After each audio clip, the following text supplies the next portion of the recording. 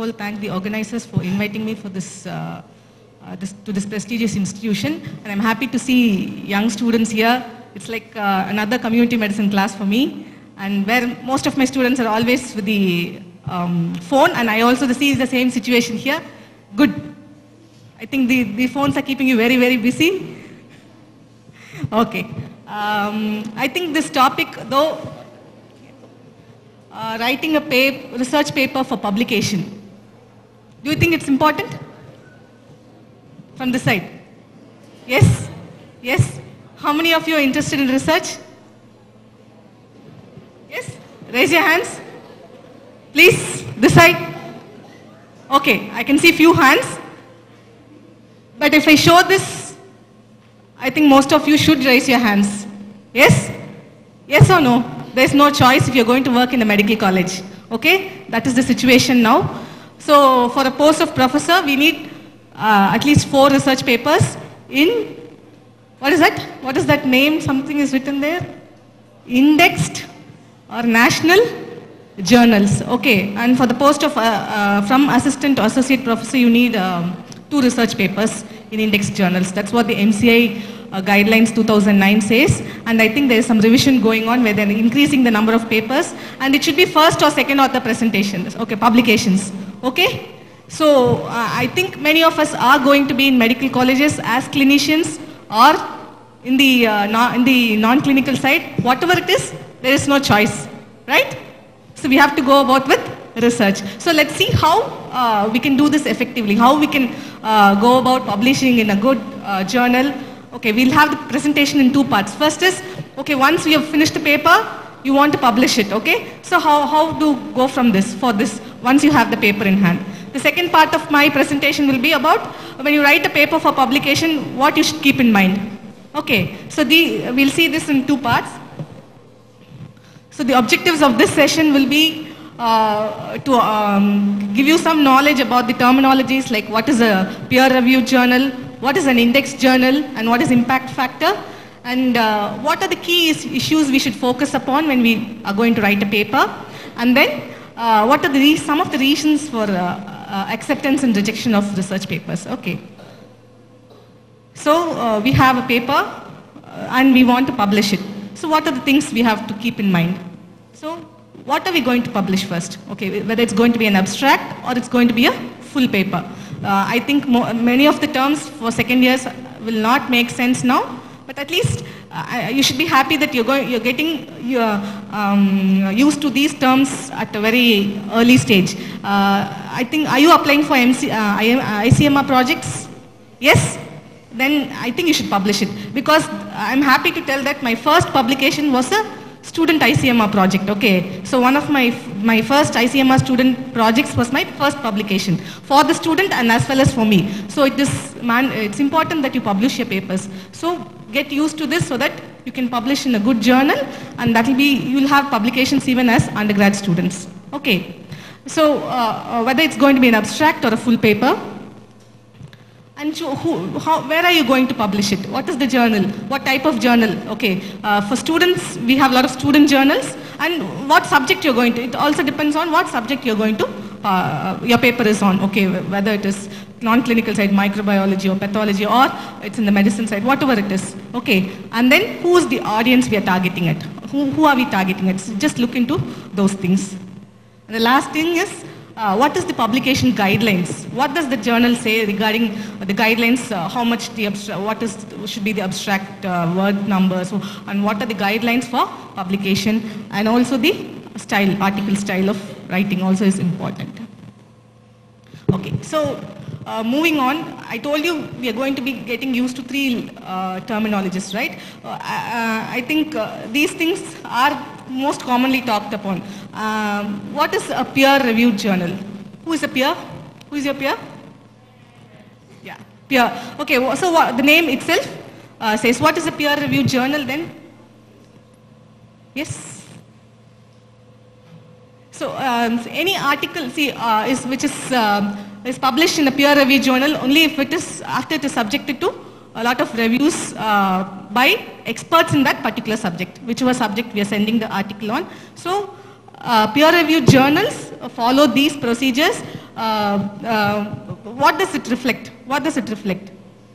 Yes, when we submit an article. So the journals which follow this style, that is, whenever they get an article for publication, they send it for review by experts in that particular field. So that's called a peer-reviewed article, and the journals follow this style, most of the journals, because they want, it reflects the scholarship, that this article or this journal is scholarly, and the journals which have come to, or the articles which have come to this journal have undergone rigorous review before it has been accepted. So people will want you to send articles in peer-reviewed journals. Okay, so that's one thing. Okay.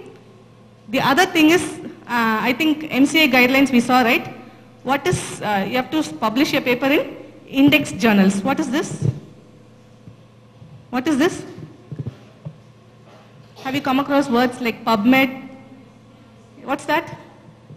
Yes, they're all databases where many of the journals are members. Okay, so to get into the membership of these databases also, they have to go through rigorous processes. Okay, so why these databases are there? Yes, to give wide coverage. See, when the journals are indexed in these databases, it is easy for for viewers to see. It has a wide coverage when these journals are members of these databases. So those journals are called as index journals. It could be in PubMed, it could be any of the Index Medicus, Embase. So there are a lot of databases where the journals are members, because these databases are available for the journals to have a wider coverage. Okay, that's why MCI says indexed journals. Okay, so when you are looking for publication, though this is not actually this is not a true reflection of the quality, but then we have to go by the guidelines sometimes. So there is a lot of critics for these things, but for us, for now, we should know that, okay, it's better to look for indexed journals. Okay. For now, it is considered to be the reflection of quality of that journal. Okay, so we have seen two terms. What is a peer-reviewed journal? The other one is an indexed journal. And that, the last important terminology, impact factor. This is also considered to be the reflects the quality of a journal. When I say the impact factor for BMJ is 16, every year it varies. Okay, in 2013 it was 16.3. What was that? What does it mean? It is an impact factor. Yes? Yes? So there, say suppose BMJ is there, British Medical Journal is there. How many times the articles from that journal has been referred or cited by somebody else? Okay, that's the impact. So how many times articles from that particular journal has been cited, divided by the total number of publications in the particular year or so. Okay, so this is also considered to be one of the reflections of quality. Suppose we take more articles. So you're all writing papers, right? You write for ICMR. So you take review of literature, right? You do review of literature or not? Yes. So what do you do? Where do you take articles from? Yes? Yeah, you go to PubMed, look for articles. Yes? So what do you do? You cite that article. That might be from some journal, right? Then the more the number of times you cite a particular journal, the impact factor increases. But this is also in criticism, which we did not know now. But then this is also considered to be an index for the for the quality of the article. Like for example, PSG, we have an internal. We write for grant, internal grant. PSG gives grant for faculty and students. So when we sent we wrote our protocols or proposals, they also asked for our research, previous research, what we have done. So they've asked, okay, how many publications have you done? How many in index journals? And what is the impact factor of each journal? Okay, so they value, they score us based on whether we have published in journals which have a higher impact factor. Okay, so this impact factor is also a reflection of the quality of the journal. So when you look for publications, want to send for publications, see to that your journals have a good impact factor and indexed journals. Though there are criticisms, leave alone that for now, just look into these two things, okay? Okay, and then what happens? Okay, we have decided the journal where we are going to send the article, and what happens now? Yes, you submit your manuscript, whatever you prepared. So initially the editor and the associate editor and people in the initial stage itself, sometimes they scrutinize, and many of them get rejected in the initial phase itself. Okay, and once that initial phase is passed through, suppose you pass that initial stage, then it goes for peer. They send it to various experts in that particular field, which is called as peer review. Okay, and then without any comment, sometimes it might, after peer review, it might be rejected, and sometimes they'll ask you to do some revisions. Okay, and then even after revision, sometimes it might be rejected, and most of the time it gets published. Okay, so it might take few months to even 12 to 18 months. It might take for one article before it is accepted or rejected. Okay, so that is the process which happens when you send your manuscript for publication. So this is when you have decided on finished an article, and then when you are thinking of submitting. So these are the things we have to keep in mind, which I told you is the first part of my presentation. So looking into what is peer review journal, what is index journal, what is the impact factor, and what happens in the publication process. And now, what you should keep in mind. See, the authorship. Who all can be authors? Suppose you are writing a paper. Yes, you are doing for example, I'll give you an example. You are doing a study and in microbiology. A lab technician helped you for the culture process. Okay, that is one part of your study, just the culture. Okay, you feel so obligated to her. Okay, she helped me. Can she be the author can she be one of the co-authors? Why? Then what will you do for her? Yeah, okay. So now many of the journals, you have to see in this International Committee of Medical Journal Editors. You just Google search ICMJE. Okay, they have given guidelines as to who can be the author. There are a lot of criteria given, and whether people are involved in all these stages. Okay, they have given many stages which we are not going to discuss in detail. Already many of them are sleeping, so I don't want the entire classroom to sleep. Okay, so you can go look into this and see who can be authors and who can be, the others can be included in the acknowledgement. That's very, very important. Yes. Ethical clearance. Okay, you're doing a study, just taking the case records. Okay, I think you have an good MRD section here. So you're going through the records of all your patients and seeing how many of them were hypertensives or in the previous 3 months who have attended the medical OPD. Just going through the records. Does this need ethical clearance? Only the records. I'm not going to see the patient. I'm just going to go collect the records of the patients and see if whether they have the particular problem or not. Ethical clearance required? Yes? Yes. Why? I'm happy you told yes. Yes? Yeah, okay. So any study which involves human subjects or animals, when I say human subjects, their records, their blood, their urine, whatever, okay, their tissue, anything which is related to that. It could be only even giving a questionnaire. It could be just giving a questionnaire. I want to see just get a feedback of this for this workshop, and I want to publish it. I'm just giving a questionnaire. What is there? Okay, any study which involves human subjects or animal subjects or their related things like their tissue, their patient records, or just an awareness study, whatever it is, requires ethical clearance from the institutional human or animal ethics committee. Okay, clear? Okay, because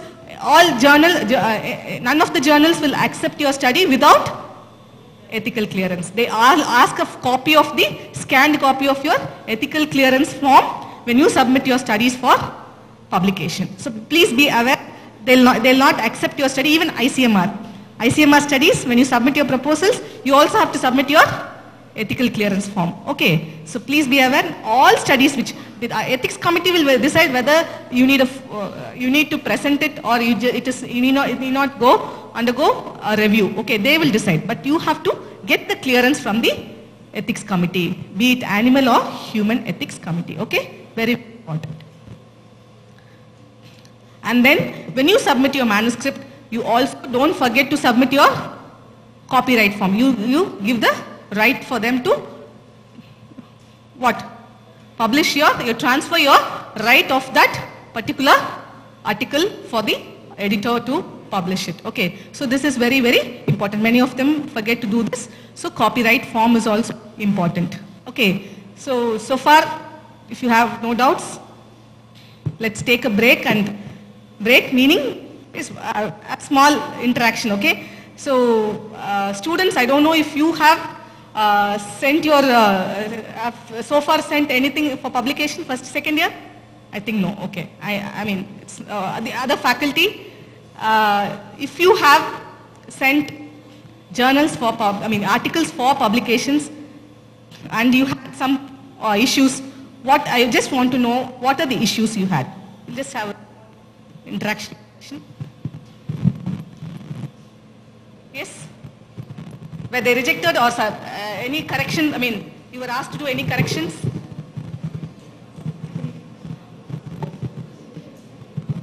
Yes? Yeah.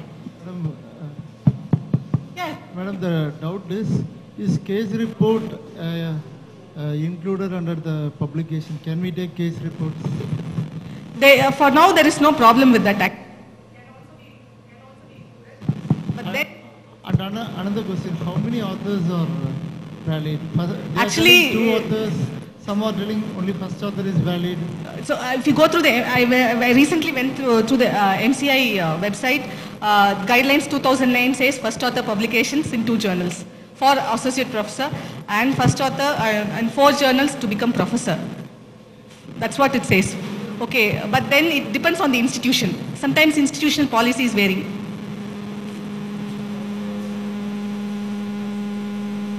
Yeah, I can just ask.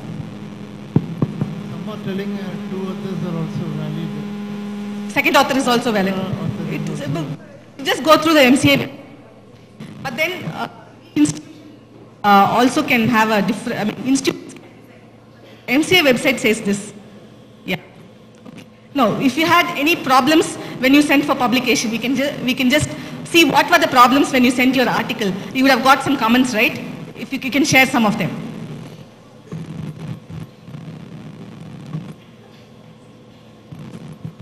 Article not in line with the journal's topic. It's not in the journals, like what to say, their subject is, yeah, it was out of context. Out of context, okay. Statistical mistakes. Yes. Statistical errors, they corrected it actually. Can you specify it, or? I had used a different method of statistical analysis. Okay. They wanted the other method, then they accepted. Okay. It was sent for correction or rejected? It was sent. They accepted it after I corrected. After you corrected. Okay. Excellent. Anybody else can share? Any of you who have sent for publication? Or what do you think could be the problems? Like he shared this experience. What you foresee as problems, you can also see. This should not. I have an experience that I have simulated the data. I am not working with original data. Just I have simulated. I created artificial data on a competing risk factor, and I thought that I created a paper with the different distributions. I thought that it is an educative manner, so I sent to Journal of Statistical Education, and they told they rejected and told that you have to send to Journal of Simulation Techniques, Statistical Simulation Techniques. When I sent to Journal of Simulation Techniques, they told this is a method of teaching, so you have to send to a Journal of Statistical Education. So my paper lies in my hand. That's what. See, they themselves are not. So this is the problem. See, when actually it's the teamwork. Okay, the responsibility is on the editor. Okay, the reviewer, and the author. All three are responsible. Okay, that's the problem. So they are not clear what is the scope of their journal. That is here the problem is not with us. The problem is they don't know what is the scope of their journal. That is the problem here actually. Okay, because I forgot to mention, it is the, here it is a teamwork of all three of them actually.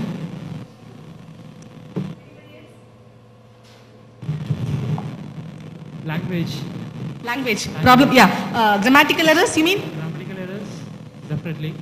Also, you're not able to understand, we will be meaning something and they are understanding a different way because Excellent. the country is totally different. Excellent, okay. And money. If you're going for good index journal, money is too much. Finance. Okay, they want you to pay money, right? Yeah, that is there. That's the problem now. Session, but then that is all you. Okay, I also have an experience like first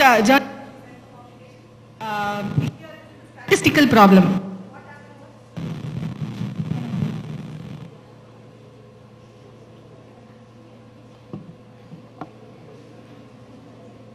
The problem was, am I audible?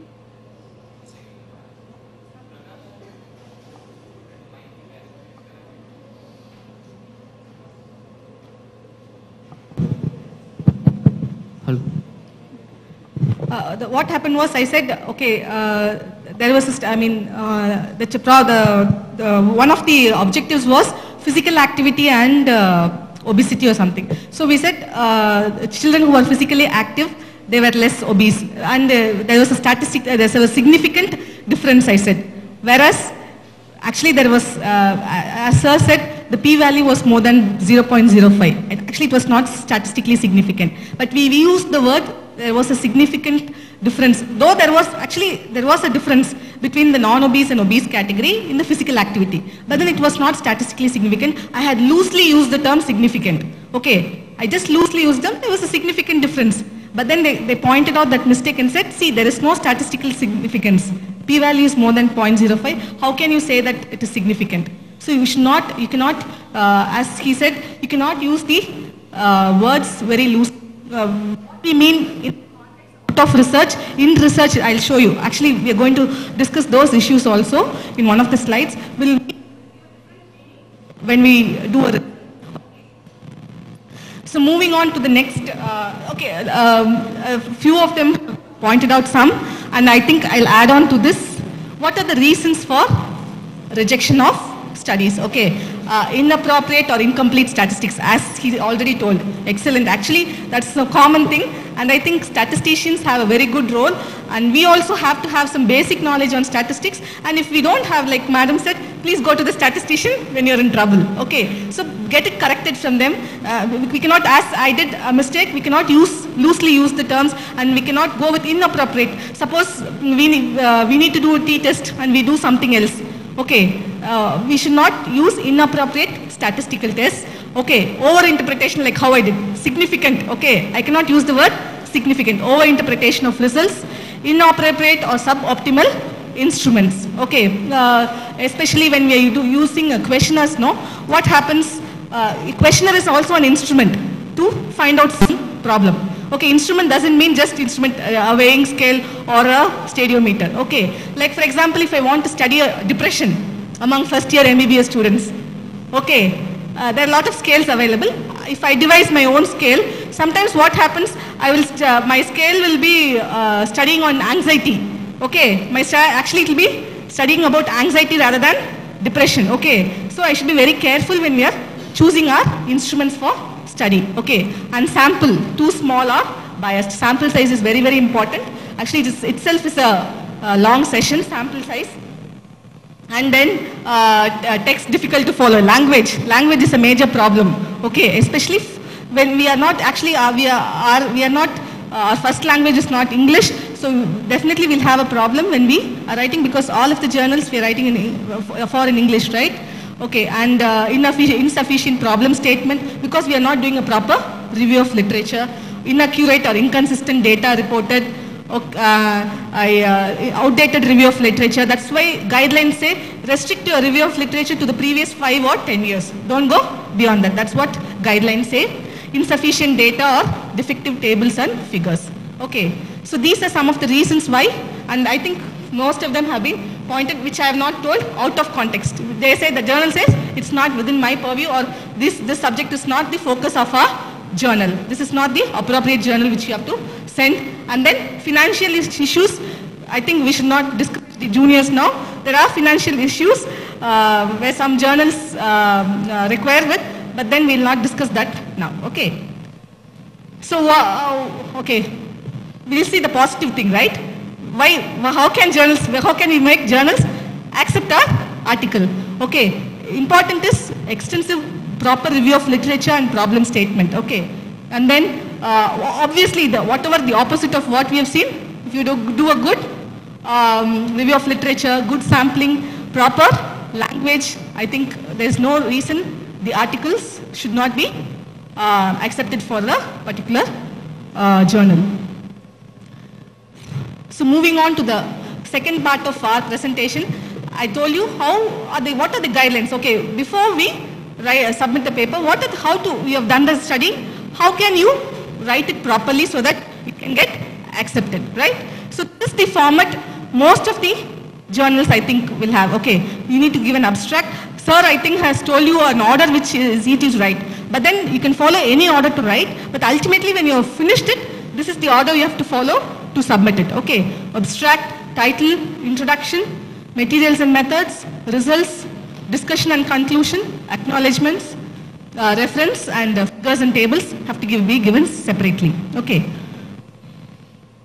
So looking into each of them, generally restrict to 200, average, I think they all say 250 words. Many of the journals say restrict your abstract to 250 words, and these are the things which should be there. Okay, okay. The problem what you want to study, what is the objective of your study, methods very briefly, results and conclusion. These are the things which your abstract should have. That's all. Okay, you should restrict to these things. Title. This is the most important. Okay. Suppose what is the face is the index of the mind, right? Okay. So the title will say whether this article, what will be inside this article. Okay. How about this? What is your comment on this? Comparative evaluation of propofol ketamine and propofol fentanyl in minor surgery. So you're comparing two combinations, propofol ketamine and propofol fentanyl in minor surgery. Okay. Okay or not okay? Yes?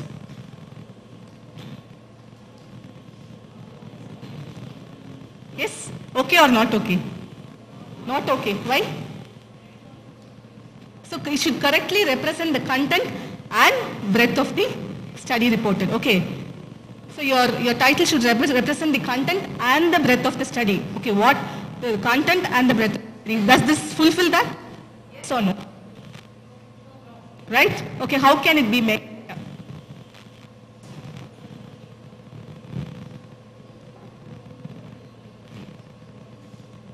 How about this?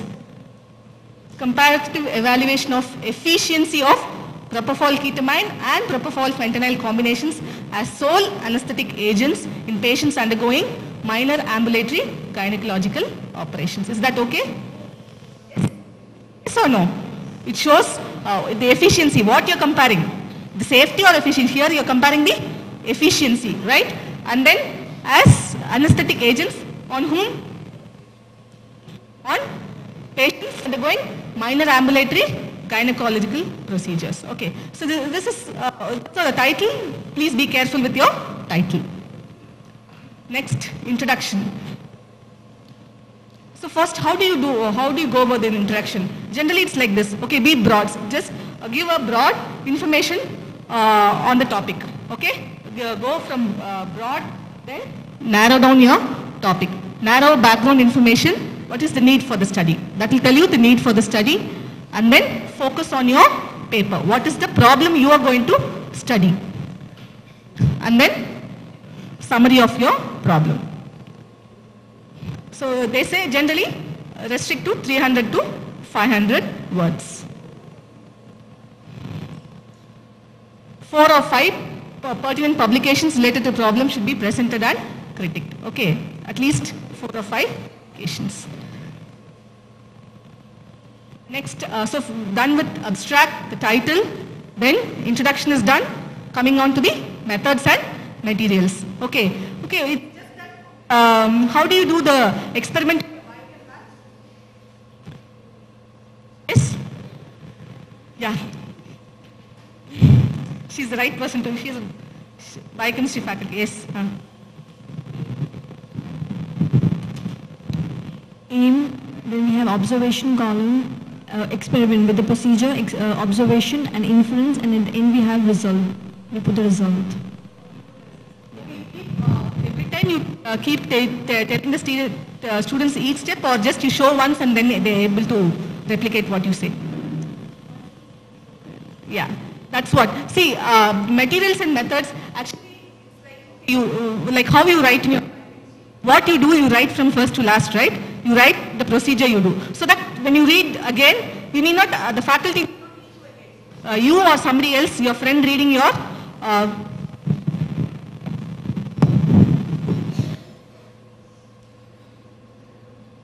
this paper can replicate this work, can replicate this in their setup or whatever it is. So that should be the details of your materials and methods, including setting, location, where was it done, institutional or community-based study. If it's institutional, outpatient or ICU patients, where was it done? Okay. Participants, who were your subjects? Okay, whether it was the case records or it was the blood samples or it was the patient per se. Okay, who were your subjects? What was the study design? You went through a number of designs from the morning, right? Whether it was cross-sectional or longitudinal, whether it was observational or interventional or a randomized control trial. Okay. If it was an interventional study, what was the intervention you did? Explain in detail, step by step, what interventions you did and what was the outcome you expect in your study. What is the statistical methods you used? Whether I used a chi-square test, I used an ANOVA, I used a t-test, whatever it is. What did you use for your analysis? And what were the ethical issues you addressed? Whether you got ethical clearance from your institution, whether you got consent from your subjects. If it's going to be a minor, assent from the minor if above 7 years and consent from the parents, whatever it is. How did you address the ethical issues? Okay. And don't forget, see, methods, whatever you're saying, it's not your own. You're going to refer. Suppose you're going to take height of an individual. What standards you're following? Generally, we follow the World Health Organization guidelines, WHO guidelines. So, don't forget to give references to all the methods used in the study, including the statistical methods. Please don't forget to write the reference for methodology also. And moving on to results. Okay, now we're done with the work and results. I think I'll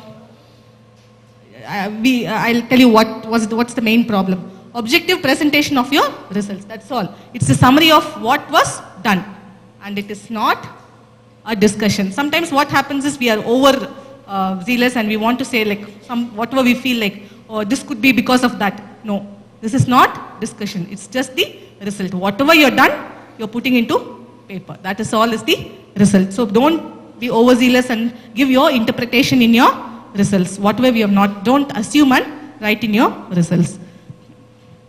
That could be done in your discussion. Okay, so interpret the results. Did the study confirm or deny your hypothesis? I think Dr. Gautam was telling about hypothesis, right? What do you think? Okay, whether the bottle is, this bottle has hot water, whether you proved it or not proved it. If not, did the results provide an alternate hypothesis?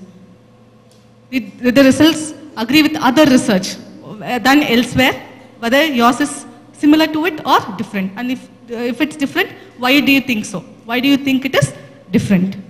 And implications of study what is the implication in the practical, in clinical, your practical, how are you going to apply it in practice?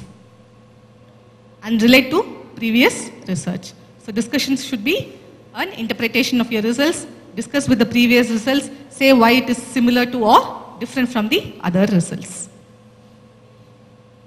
Yeah. This is the problem commonly encountered.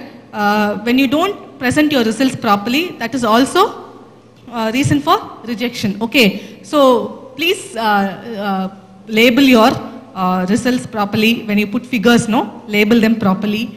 Then it's simple, clearly formatted. Sometimes you want to show your enthusiasm. You put your results both in table as well as in figure. You want to show a bar diagram, a pie diagram, everything. See, each one is a different way of expressing your results. So certain things you want to highlight, you can just show as a pie diagram. You need not show everything for one result. Okay, and there is a wrong belief that there should be one pie diagram, one bar diagram to make it colorful. There is nothing like that. Research is not about being colors. It's just the whatever you have done, you want to show it in the most simplest form. It could be tables, it could be bar diagram, or it could be pie diagram, or whatever it is. Okay, and then detailed captions. This is very, very important. Detailed captions and numbering. Okay, each table should have one caption and a number, table 1, and or a figure 1, and the caption is very, very, very important. So remember to pay attention to the style of writing. Prepare to deal with issues with English. If you have problems, please get help from somebody to read, another person to read and correct your mistakes. It's always, you can get that right. And then review the submission guidelines, because many of the journals are now following this. I told you, right? International Committee for Medical Journal Editors. Okay, they follow this guideline. So many of the journals which are members of this have uniform guidelines for submission. Okay, you can follow that, see what is their guideline. And try to, if you want to impress, try to include references from journal to which you are submitting. So it will add, it will be they'll be impressed if you want to create an impression. Yes, and review and edit rejected manuscripts before resubmitting. And sometimes some journals ask for possible reviewers. Okay, if you have in your own field, you know possible reviewers, you can send the name of those reviewers. Okay. And before submission, you can get it reviewed by 2 to 3 experts. Issues of plagiarism. There is a lot of plagiarism. There's softwares now available to check if we are copied, unknowingly, things when you are writing your introduction, review methodology, if you unknowingly copied things, whether it will help you check. So, and also disclose any conflict of interest if you have in this article. Say if there is no conflict of interest, say there is nil, there is no conflict of interest. Okay. This is what I told. I think he told the main problem was language. Okay, be as simple as possible. We are not writing a poem, non-detailed, this is not a non-detailed class where you have English style and all those things. This is research and you want to present it as simple as possible. Okay, so see, one side is the jargons and other side is the preferred use of terms. Okay, like for example, a considerable amount of can be just much. Okay, like that you can try to minimize or try not to overuse the language, because it will give a different term and meaning in research. Okay, in the as I told you, right, significant. That's really, then next time onwards when I was writing paper, I used to be very careful the results. Okay, I never made that mistake. Once made, then that is a lesson for life, right? So be careful when you write your paper, be simple as possible. Okay, this is very, very important. You can go, if you don't have proper words, you can just go through the web, see which is the most simple language for a particular thing. You can choose that and write. So, you have a checklist. It should not have anecdotes or stories. Okay? Report facts, not outlandish conclusions. Whatever you've got in the results, that should be the conclusion. You cannot assume and write. No misspellings, very, very important. No spelling mistakes. No grammatical errors. Okay, and meet the formatting guidelines. As I told that IC, MJE, that guidelines, I think many of the journals follow that. You can follow those journals. Thank you.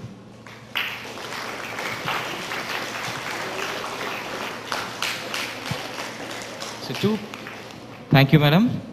2 questions are allowed. If anybody has got questions, please raise your hand. Okay? No questions? Thank you. What's the procedure to make a scale? scale, you specified about scale, no?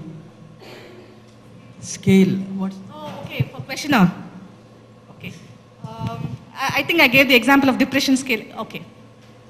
Actually, it depends like what type of study you're using. Some studies, like for example, if you want to do a study on some anxiety scale or pain scale, there are a lot of scales which are, you just go through the web, see if there is an already validated scale. I'm using a term called validation, okay? So a validated tool which is already available for this particular problem you're studying. In case, or part of your problem. You might have many objectives and one of them, if it's available. And if you need to modify it to Indian standards or your settings, fine. If it's available, fine. And if you want to modify it, you can modify. Like for example, physical activity question for children. It's already available, but we need to modify the certain questions to Indian standards, right? If it is not available, if you are going to prepare one, you have to validate it. If I mean validation, there are many methods like peer review. You do a scale, you give it to your peers or the experts in your field, ask them to correct it, one. Or, and the next step, you can do a pilot testing. You test this tool in a small number of subjects. So see how it works, what are the mistakes, you correct it. Again, get an expert review. So these are the ways you can validate your tool. So see first whether there is one available. If not, prepare one and validate it. Who gives the approval for this? No, you can see, you can do validation by peer review as well as by pilot testing. Ma'am, you just told about impact factor, ma'am. Yeah. You should look better the impact factor, better the journal is. So there's something called ICV, Index Corp. I don't know exact. ICV, some journals mention. Instead of impact factor, they're giving this ICV. What is the Sorry? Index Copper. I'm not sure the full form. Copper? That is an index, that is one of the databases for indexation. Is it same as impact In fact, no. Each journal, many of the journals, see, there is one source which does the index, impact factor, studies the impact factor. Okay, so the impact factor, not all journals will have an impact factor done for their journals. Okay, and not all journals will be indexed. These two are different terms. Okay, this, what you're saying is, it's an database for where the journals are members. Is it good enough? They are also good enough, ma'am, we can publish in See, that? they say, MCA, thank God, has not told what index journal. Only in has it specified? No, it is not so far specified which indexation, whether it's only PubMed or Copernicus. No, not so far. Okay. List. Personally, I have a thought that this impact factor issue, now most of the journals are going to become electronic. Indian Journal of Medical Research itself, they make electronic version. So in the long future, how this terminology will exist, I have a doubt. At present, we are using that terminology. I am worried about the future because most of the journals, they are going to make electronic versions. So hard copies may not be available to many of the journals. Actually, I told you this is not the scope of this session because of the heterogeneous group of audience to discuss impact factor but the sense this issue came up. Impact factor is not I told you the best quality indicator of a journal. It actually was found out by somebody to see how many times your journal was critiqued by some person in past, things like that. But then it has become a proxy for quality of a journal. So this is not the sole leader, but then we have to go by certain norms, right? People looking for that. So that's why we are talking about that. Thank you all, and thank you for the opportunity.